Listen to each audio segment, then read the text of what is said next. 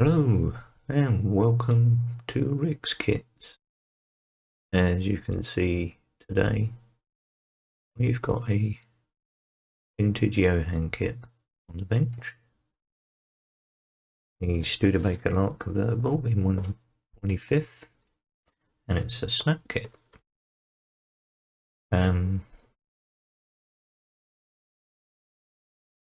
This kit was made in the 1970s, this one.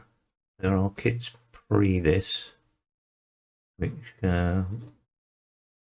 63, 62, 61, and I believe a 59. This is curbside kit.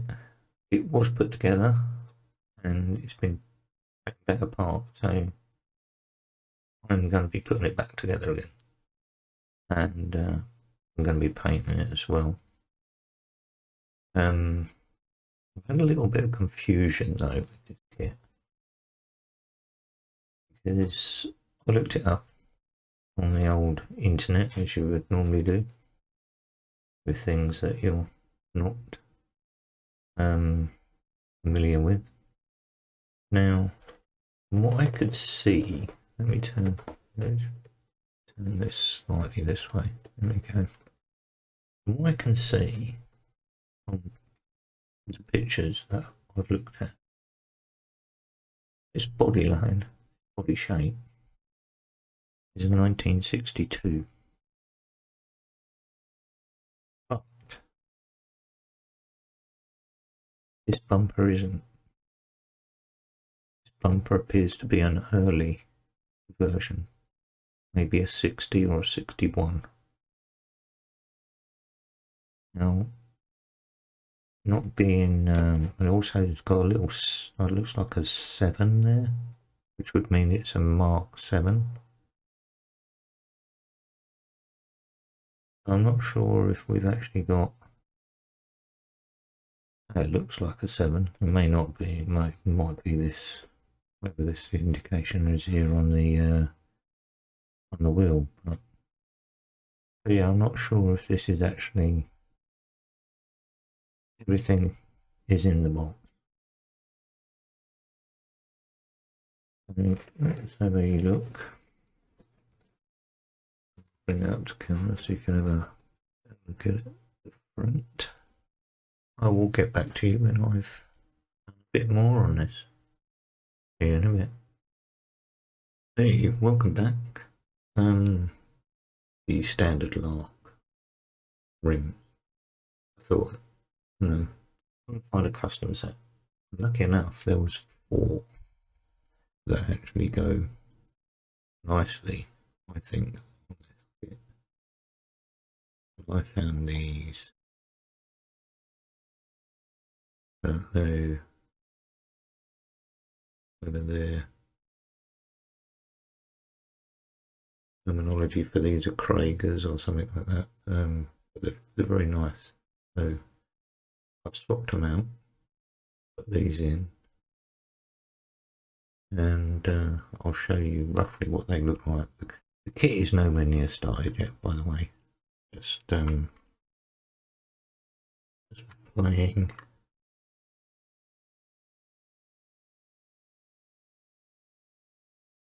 Just need to get that on.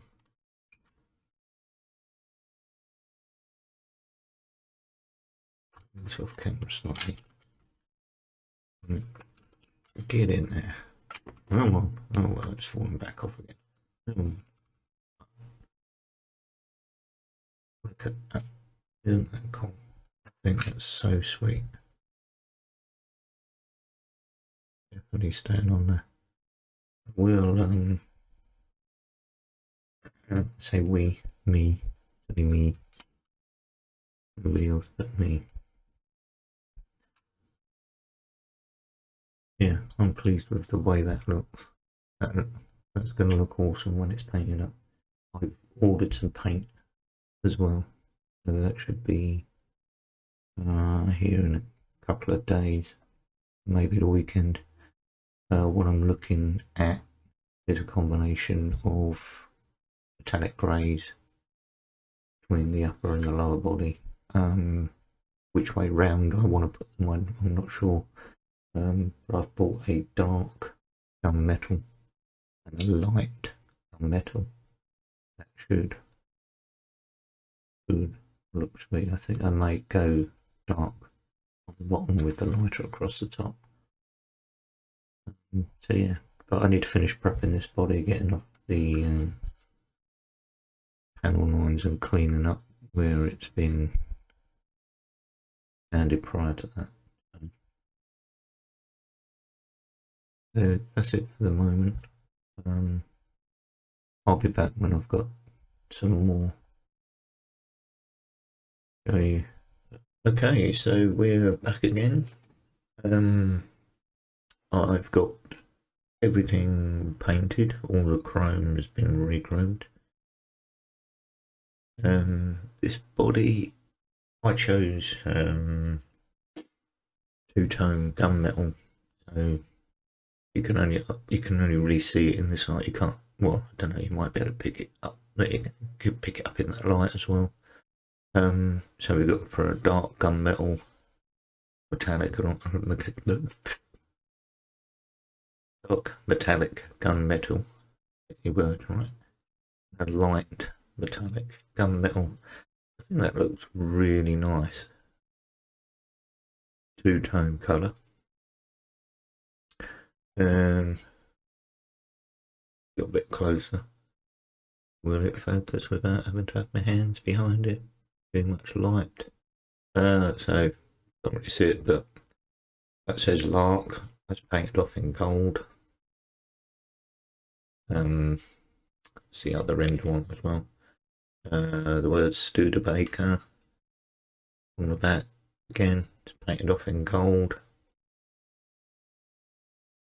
Got bare metal foil from the bit in there. Now I used chrome bare metal foil on that one, and it looks okay. Bit of rubbish in the paint there. But I'm not sure. I might change that out, you know, because I have black chrome. That might look just as sweet. That might be able to give you the difference between the two body colours. As it sits at this moment in time, it's going to stay with the chrome, but I may change that at a later date. Now that you saw that at the beginning all this was masked out, so the reason behind that is when you probably can't see it at all. Let's pick it up about here. There's scratches all over this, down here in this corner, all over this windshield. The thing is, it was glue bombed into the body, so it had been previously pulled apart a couple of times, which is probably why I've only got 2 of these pegs and only 3 of these caps. So bits have been lost as far as that's concerned, and it was going to be given another, I don't know, another rebuild of some sort. I haven't spoke to my dad on this one yet, so yeah. Well, I've got a couple of little bits to do. Need to get some paint in here on the rear lenses. It's going with a red body. Sorry, a red interior. It's going to be just a plain red interior. Got the door mat down. I've got the handles on the interior there done. Yeah, that sort of fits against that colour. It's really nice. Move that to one side for a sec. Bit cold in here. I'm getting a bit of a runny nose. Dashboard. Oh, nearly had it. Too much shiny. I'll pick it out. Come on. Focus. Maybe, maybe not. Okay, but she's done. Again, red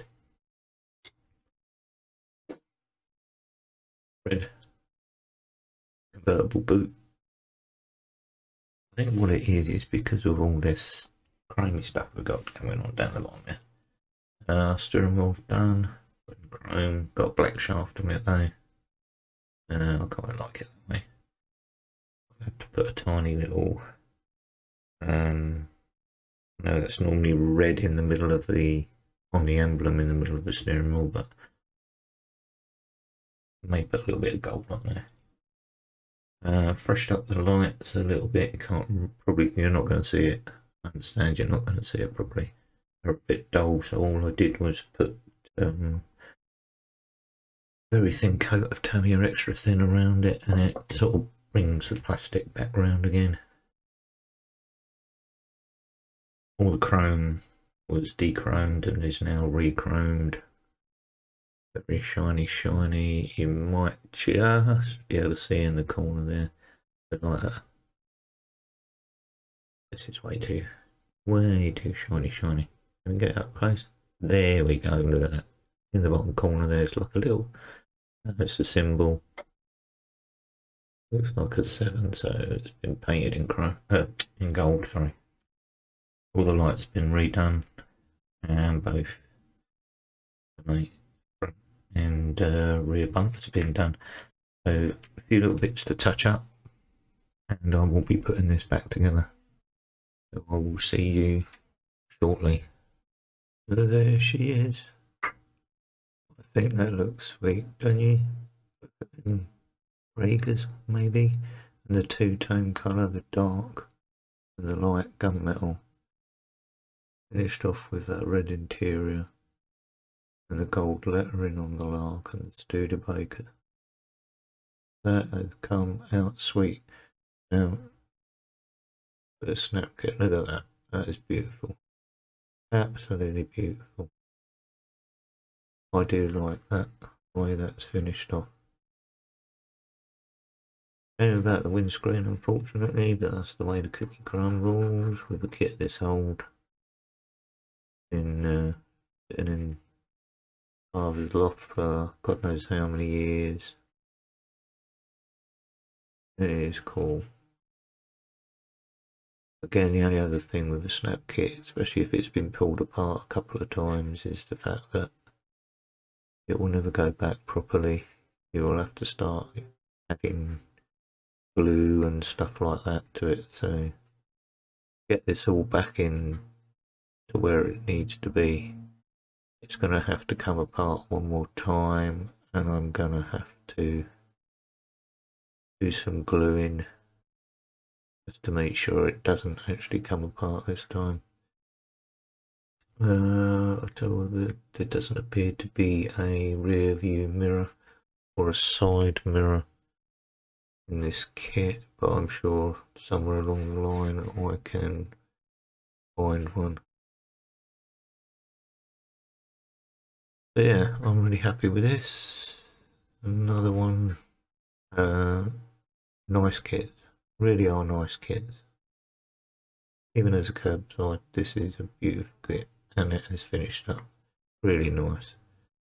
I can't say anything more about it. Anyway,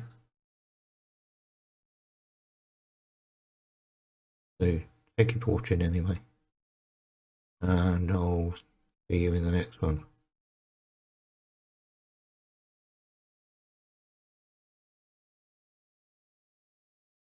Bye for now.